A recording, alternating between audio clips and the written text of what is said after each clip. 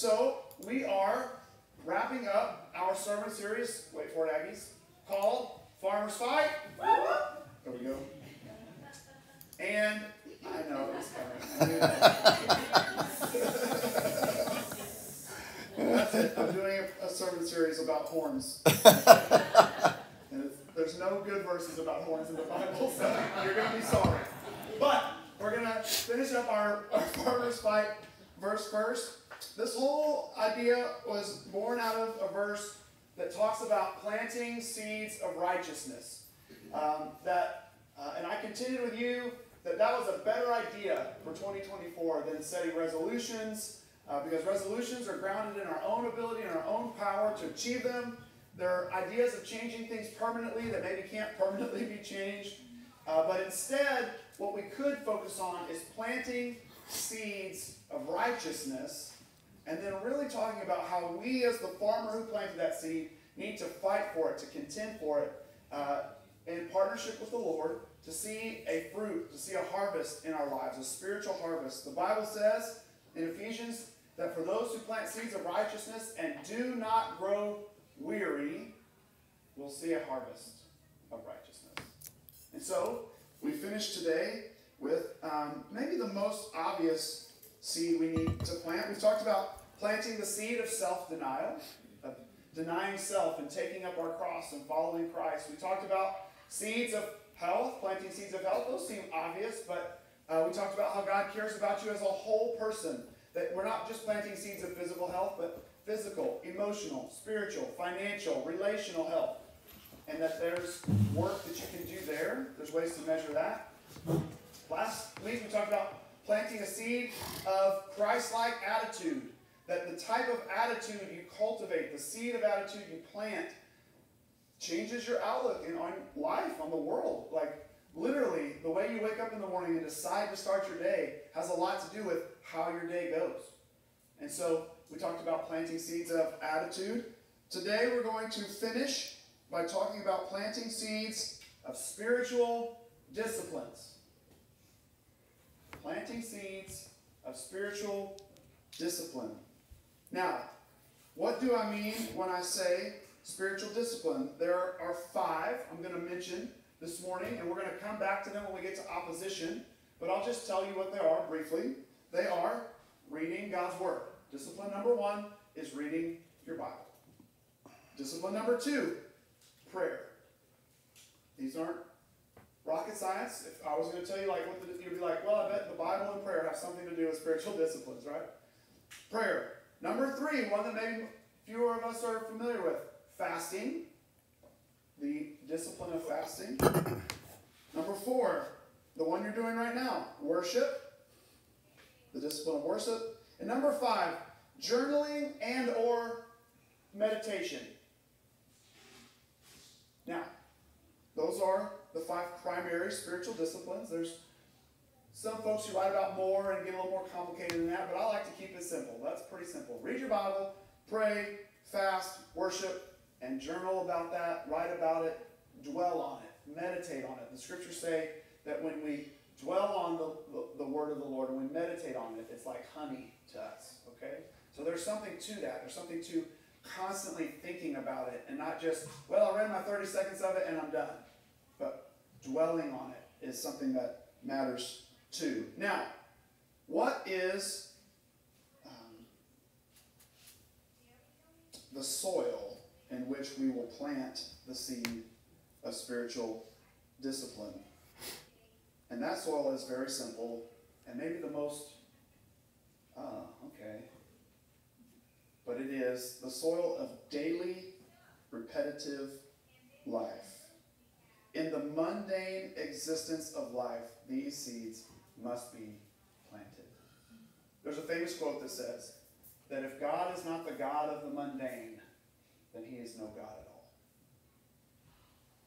Why? Because God wants to be where you live. And all of us live in the mundane. There is something, maybe many things you have to do daily, repetitively, that are not the most exciting things, not the most intriguing things. I do not particularly love that my dog requires I give him chicken every morning when I wake up to feed him. He's got to go to the bathroom, then he gets a greenie, then he gets chicken, then maybe he has to go to the bathroom again because if he didn't go poop the first time, he's got to go back out. These are mundane tasks. Ones I wish I could train my children to do. But that's not the only mundane task. Filling the car with gas when it's empty, paying bills, right? There is a litany of mundane tasks. Washing dishes, for God's sake. Washing clothes. How many clothes can be dirty? A whole bunch. I swear you just put this away. I saw this. I folded this hoodie yesterday. And it's in the laundry already. It's probably not even dirty. Oh God, it's dirty. So I smell tested it there. All the dudes in the room knows what's going on. Oh yeah. That's like all of college. Oh, smell test. It's fine. We're at class. Wash laundry later. The soil we're going to plant these seeds in our daily repetitive life. So, if that's the case, how in the world do we take these acts of spiritual discipline and plant them in the mundane? It is in the name itself. It is by discipline. And there are really 5 steps to discipline. And instead of making you listen to me talk about it, I brought a video about this to share today. I think discipline is something a lot of us want. We have goals we want to achieve, people we want to be strong for, and more things we want to do in life. But sometimes we are our own worst enemy, and we get in the way of our plans, maybe due to distractions, personal weaknesses, or struggles. So if you are someone that wants to grow in discipline and in spiritual strength, here are 5 steps to help you get there. Step number 1, find a mentor. Matthew chapter 28, verses 19 to 20. Go therefore and make disciples of all the nations, baptizing them in the name of the Father and of the Son and of the Holy Spirit. In this passage, Jesus commands his disciples to go and make disciples and to baptize them. And it's important to note here that after Jesus made disciples, he commands his disciples to go out and make disciples. And the way Jesus made disciples was by spending time and living life with 12 men that he chose. And he hung out with them, answered their questions, and equipped them with knowledge and experience that they needed. So when it comes to being disciplined, you need to have a Jesus-like figure in your life who can equip you with what you need. For me, I've had 5 mentors in different chapters of my life. And whether it was hanging out at a coffee shop or at their home after a Bible study, these men poured hours of their time into me. And I learned how to serve in ministry, I learned steps on how to overcome sin, tips on how to be closer to God, and advice on how to teach. And because I hung out with them regularly, I saw firsthand what men of God should look like and how I ought to respond in love, strength, and humility. I honestly can't recommend this enough. If you are someone who wants to grow in discipline, find someone who is capable of discipling you in the same way that Jesus discipled the 12. Some quick tips. If you're a guy, be discipled by a guy, and if you're a girl, be discipled by a girl. Also, pray for a mentor if you don't know who to go to, and look for someone who is spiritually more mature than you and possesses traits or characteristics that you admire. And if you're under 18, you need to communicate with your parents about how you meet with these people. But once you find someone, humbly ask them if you can have coffee with them, and if they'd be willing to disciple you and teach you how to be a man or woman of God. Step number 2, find a team. Matthew chapter 10, verse 1. And when he had called his 12 disciples to him, he gave them power over unclean spirits to cast them out and to heal all kinds of sickness and all kinds of disease. In this passage, Jesus gave his 12 disciples an assignment to help people, and he gave them power to heal and to cast out demons. And please note here that Jesus didn't send his disciples alone, but they had each other to lean on. So it seems as if he wanted to give them the blessing of companionship. If you look at the night of Jesus' arrest and betrayal, despite the fact that Jesus' disciples ran away, hid, and acted fearful and cowardly, most of them still stayed together.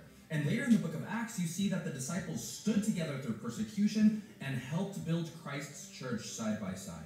So once you find a mentor to pour into you, I would suggest that you also find other like-minded people who want what you want. Find people who also want to be closer to God, that want to serve in ministry, that want to break away from sin, and want to be better. Will you always succeed in your goals together? No, but if you're surrounded by people who keep trying to be better, soon you'll grow to be like them. And when it comes to the people you surround yourself with, please pay attention to 1 Corinthians chapter 15, verse 33, which reads, "Do not be deceived.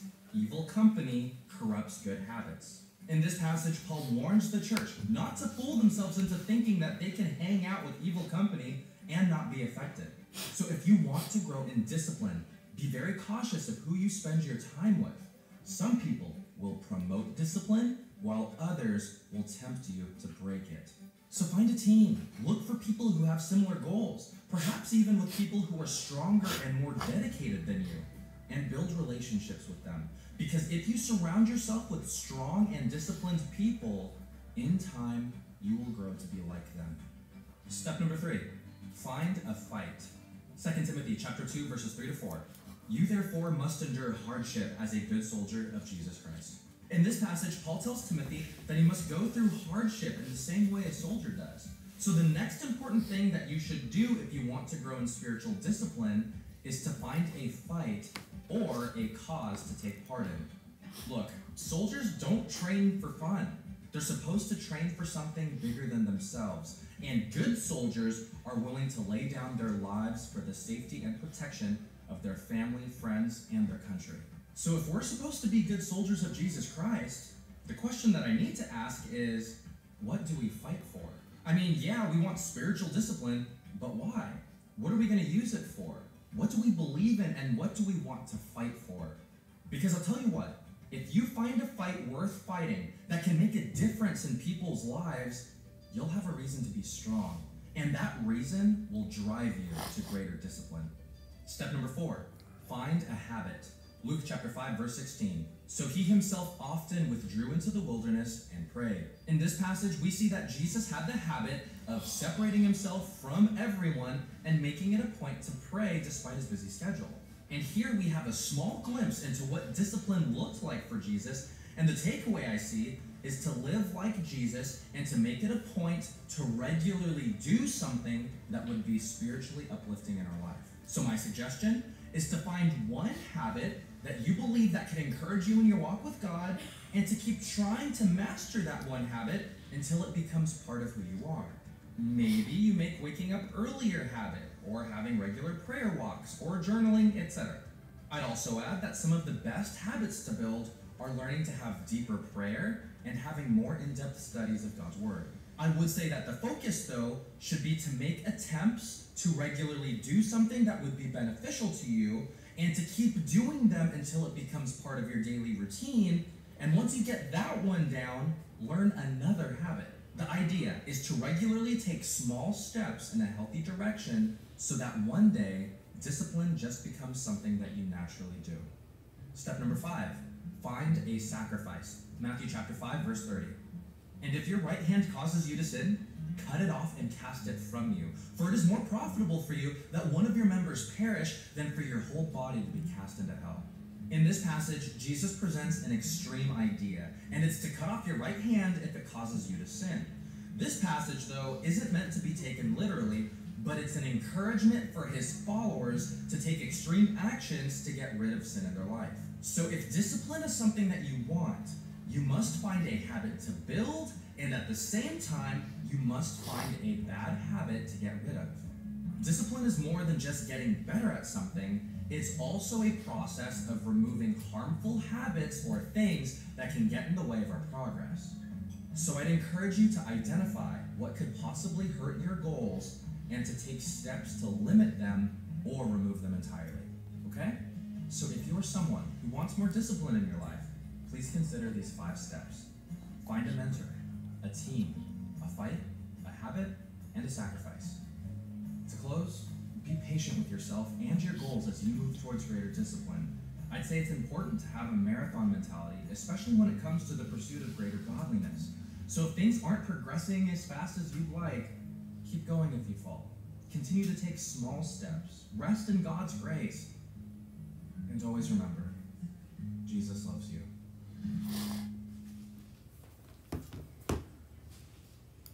I think discipline is something a lot of us want. We have goals we want to achieve. discipline is something a lot of us want. 5 steps that he mentioned. I'll touch on them briefly. Find a mentor. This is the 4th week of me talking to you about planting seeds. This is the 4th week I've said you need an accountability partner or a mentor. The idea here is, I hope it's sinking in, you cannot plant these seeds alone. You must be willing to be accountable and transparent with someone in a way in which they can build you up, point out flaws, talk to you about things that you maybe are blind spots to you, things that are highly uncomfortable, if we're honest. Do I really want to meet with someone and say, you are so much smarter than me, teach me all the things, and while you're at it, help me see some of my flaws and point them out to me regularly? This sounds like a good time. And even though it sounds counterintuitive, it might be the most important step we all need in order to make that progress. We need that insight from someone else. We need to find it in someone who is ahead of us, like the video suggests. And we need to also think about when and where God will use you to be the someone who's ahead, to look back and be a mentor. Disciples who make disciples who make disciples. It doesn't just, you don't just make one and say, did it, done. You make a disciple, someone's making you a better disciple. It's cyclical. It stays in process. And you are constantly looking for someone to mentor you and for someone you can be a mentor to. Find a team. Number 2, find a team. What did that sound like to you? What's our team? Say it with some enthusiasm. Church.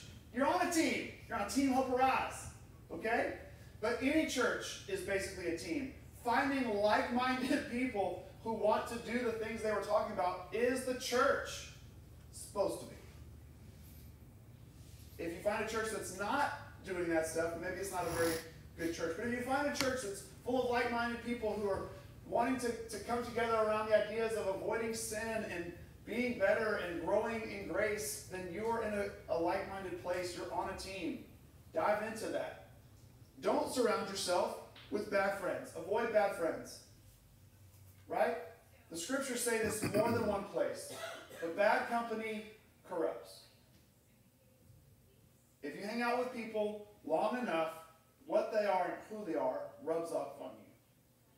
And so if you're going to spend, let's just say, a couple hours a week with folks who don't share the same values, they're nice enough, but all the values don't line up, and it's okay, and you're going to spend no time with like-minded people, it's going to get out of whack.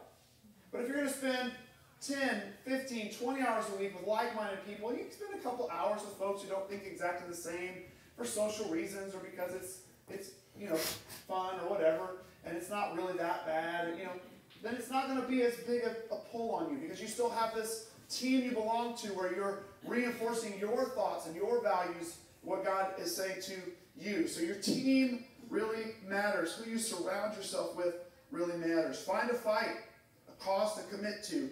I loved what he said here. It speaks to me as a dad a little bit. He said, if you find something you really believe in, then you will be committed to being stronger for it so that you can do it better. Right? I really believe in raising my kids. Right? So my disciplines center around I have to do these things. I need to be stronger. I need to be better. I need to be more disciplined so that my father game is on point. Some things I don't believe in as strongly, I don't give as much time to. Right?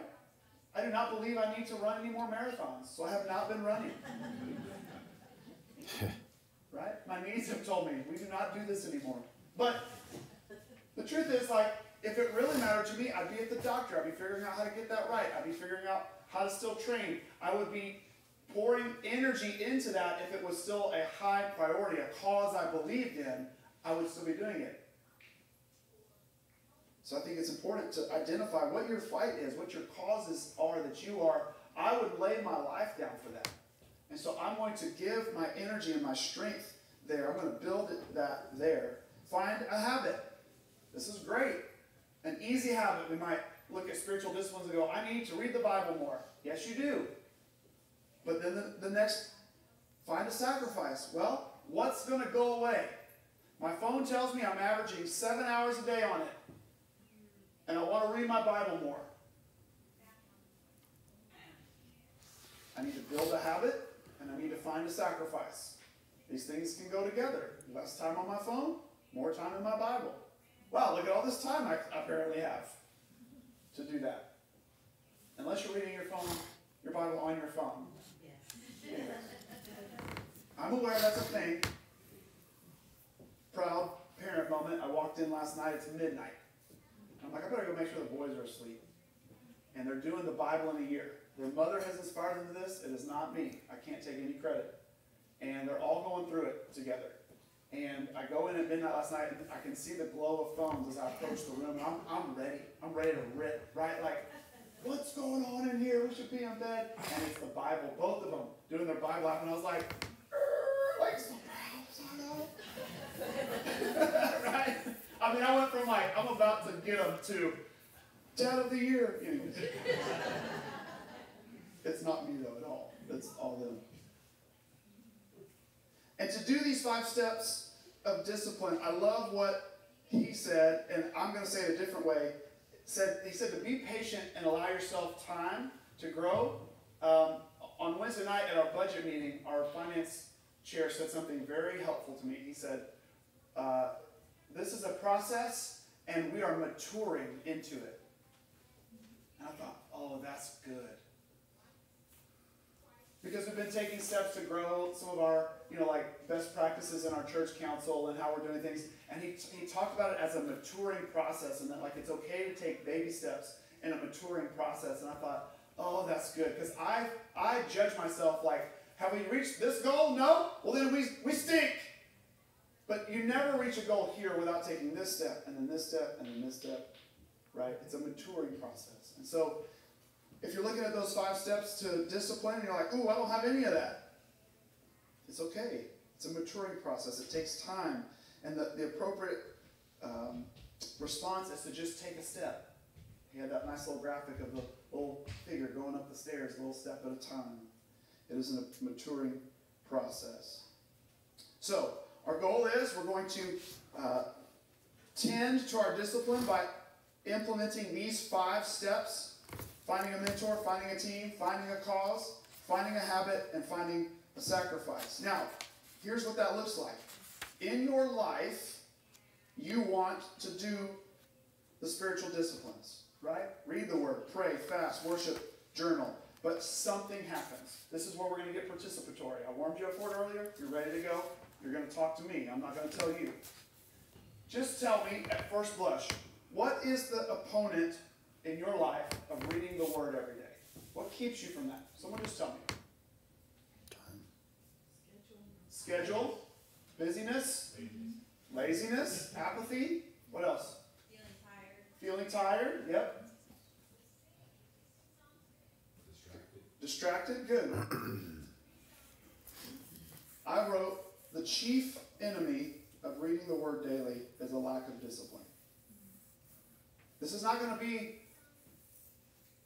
the chief opponent of each of these, but specifically for reading the Word, it's a lack of, it takes discipline to read the Word. You know why? Because some of it is fascinating as all get out. It is like, wow, here's what I'm learning as I'm letting my boys go through the Bible here. Vivian is not doing this, because the Bible's PG-13, and R, some places. And we've had some very interesting conversations as we're getting through Genesis. Right? It's like, oh, I forgot that's there. We got to talk about that. I don't think we've talked about that. Right? And so there's parts where we're like, ooh, I don't really want to read that. I don't want to read the genealogies. I don't want to read about these issues. I don't want to read about I just want to get to the stuff that's like nice. That makes me feel good. And so it is. We avoid it. We're busy. We're tired. We're lazy. It's a lack of discipline. If you're going to read God's Word daily, it's going to have to be by rugged discipline. You're going to have to set up like an alarm, like whether I feel like it or not, I read God's Word when this alarm goes off. Whether I feel like it or not, I'm going to do this here. Whether I feel like it or not. I think the thing that's been beneficial, and maybe we'll post the link for the tool that my family's using, is basically it's like you're on day 19. You're on day 20. Oh, you're ahead. You're behind. You need to catch up. If you're going to get this thing done in a year, there's a measurement they can have there to see where they're at and pace themselves and understand how it's going.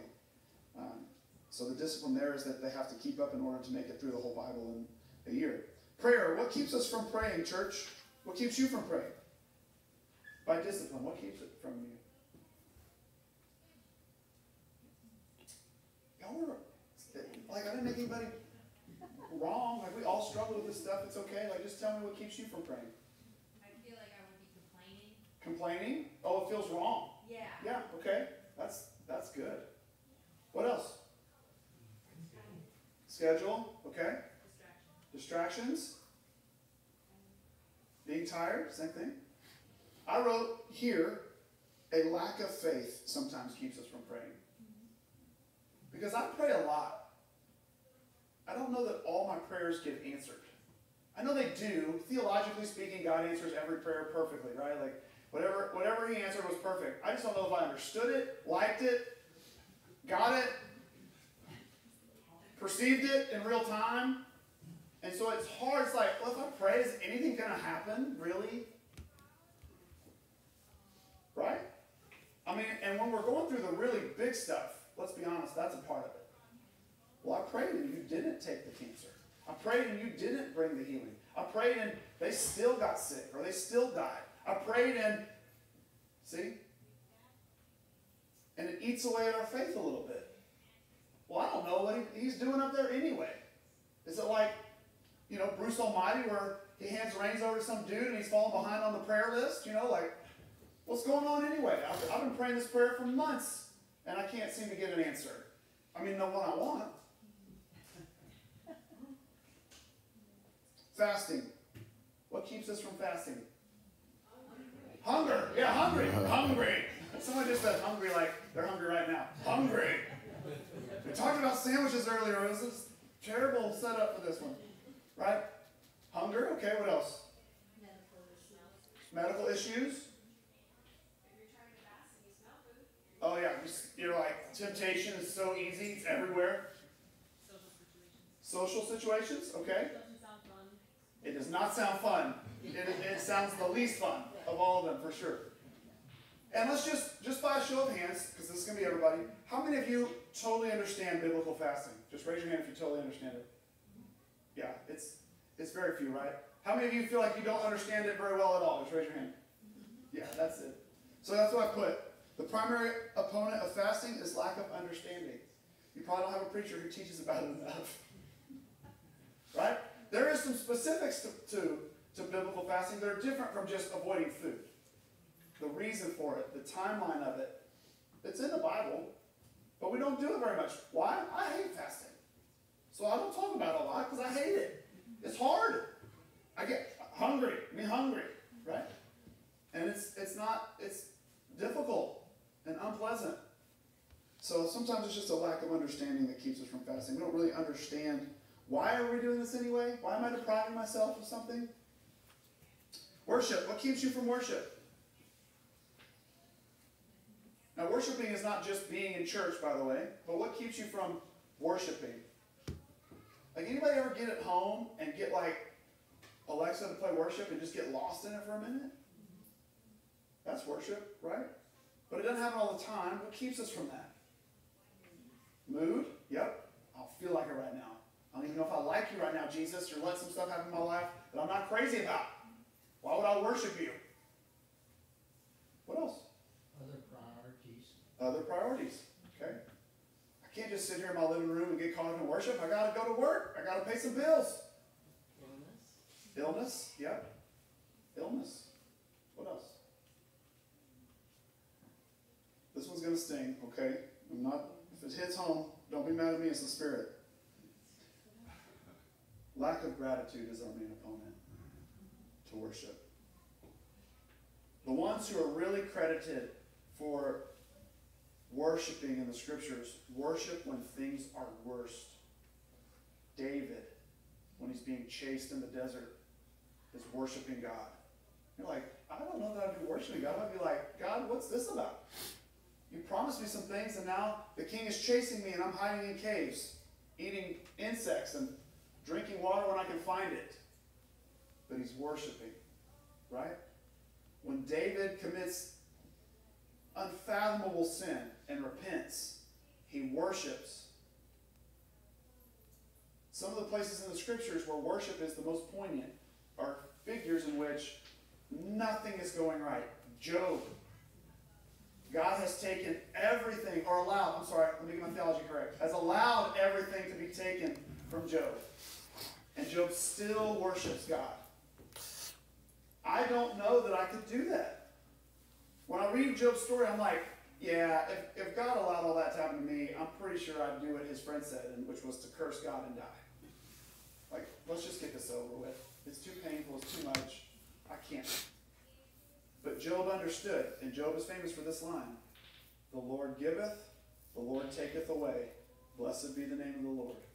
I don't get to bless God for just receiving. God is the God who gets to do what God wants, because God is God, and I bless God, I worship God because God is God, not because he gave. And not even because he took away, but because he's God. Blessed be the name of the Lord. Journaling and meditation. What's our main component here? Dwelling. If meditation is a tough word for you, if you're like, what are we talking about here? Are we talking about some ancient Eastern stuff? We're not talking about that, are we? Like, no. I'm not talking about chants and stuff, but dwelling on the word of the Lord intentionally and quiet, which could include journaling, but doesn't have to. What's our main opponent here? What keeps us from doing this? Distractions, yeah. It's difficult to know how. What else? Not making time. Yeah, you got to slow all the way down to do this. You got to slow all the way down, and everything else has to go away a little bit, right? But it can also be as simple as this: reading a verse in the morning and trying to think about how it applies all day long. Like, oh, that's like the verse this morning. Oh, that's like the verse this morning. Oh, look, this situation, that's like that verse. That's also dwelling on the Lord. I put our main opposition to this discipline is really lack of practice. I feel like if we did it some and we got comfortable with it, it would feel so simple and become secondary. But we don't have a lot of practice with this. First of all, in our culture, we don't do this. We don't slow down, we don't meditate, we don't journal. It's just not normal. Most people have to learn how to do these things. And so we don't have a practice of doing this. And so maybe our main opponent there is lack of practice. So if we're going to apply these disciplines into our life, what is the measurement that we need to measure them by in order to know if we're starting to read the word, pray, fast, worship, and journal effectively? And they're quite simply this: frequency, normalcy, habit. The more frequently we do it, the more normal it becomes, the more habitual it becomes.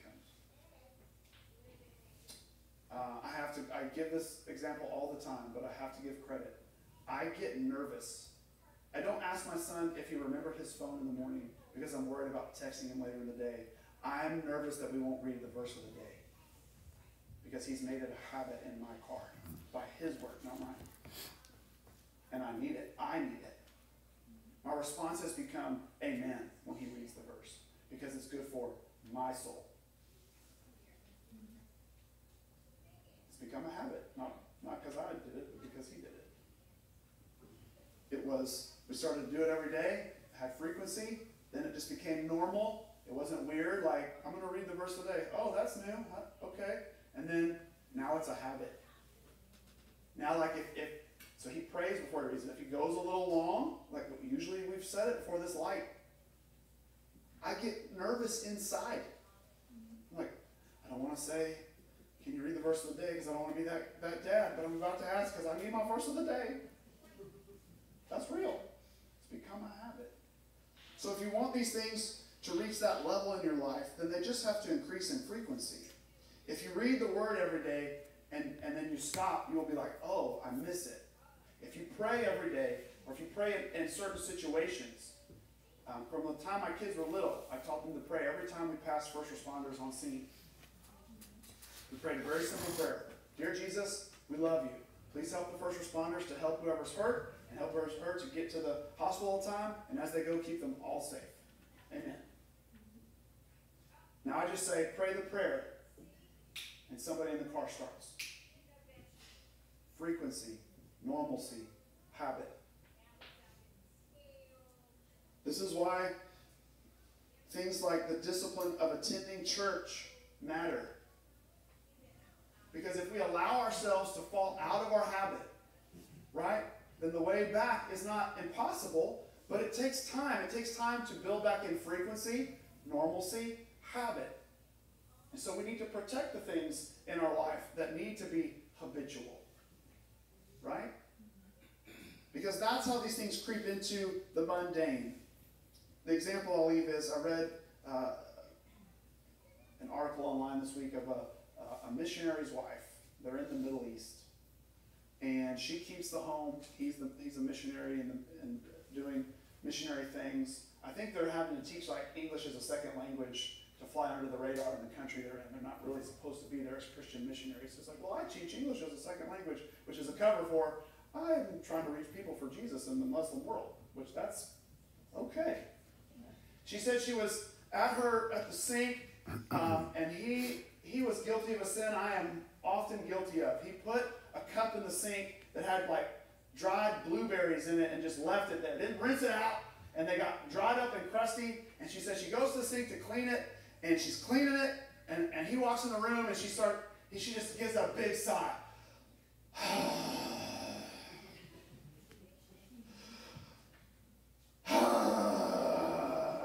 And he kind of gets the clue, and he's like, oh, did I leave the blueberry cup out? And she's like, yes! Why are you so rude as to not rinse your cup? Don't you know that this is like extra work for me? And she said, right in the middle of that. This is a silly example, but for her, this is what she wrote about. Right in the middle of that mundane task of washing dishes, what she does every day for the family as an act of service and of love, she's like, oh, crud. I'm supposed to be exuding the disciplines, the spiritual disciplines, even in the mundane tasks of things like washing the dishes. And so when I read the word, which is a spiritual discipline, and it tells me that you love by serving, what I should be standing at these dishes doing is being like, thank you that I can show your love, Jesus, by serving my family in this very mundane, and I don't like it very much, task. And I sure wish I could train my husband to rinse out his cup. But I'm not going to sigh about it because I'm going to love by serving in this task. I'm going to choose by discipline to do that. Now, I'm not saying that it was her job to do the dishes. That's how it is in their family, okay? This is not like whoever washes the dishes in your house, cool. And if it's me, and I do wash a lot of dishes in my house, and I'm sitting there, and I'm like, who left the spaghetti on the bowl? I'm missing the point just like she was missing the point. I can certainly ask them, hey, help me out, rinse your dishes, please. But when they don't, what is my discipline here? How has my spiritual discipline met this mundane task in my life? When I take out the trash, do I say, well, is that all of it? Anybody got any more trash for Dad to take out?